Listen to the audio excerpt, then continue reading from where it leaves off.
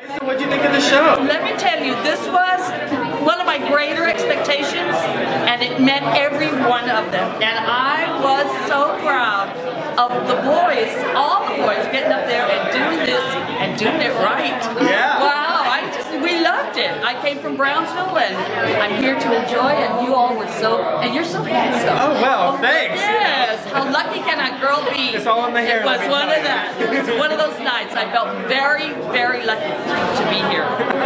They signed my poster. All right. I'm so glad you enjoyed it. Thank you so much for a great performance. Congratulations. Thank you. This show was fantastic. Tight. Everybody, there was a lot of energy. Every character everything was well cast. Everybody. And the singing, everything.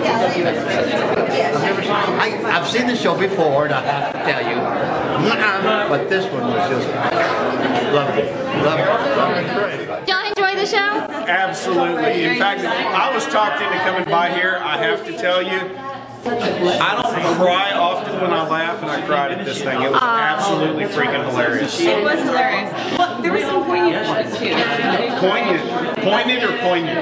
That one. I think there was a tear or something about the son and the father at that scene.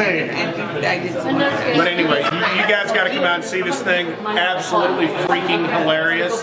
If you want all the perfect language, go downtown. If you want real language, come out here to Woodlawn. They've got the right language. It'll get you into the show.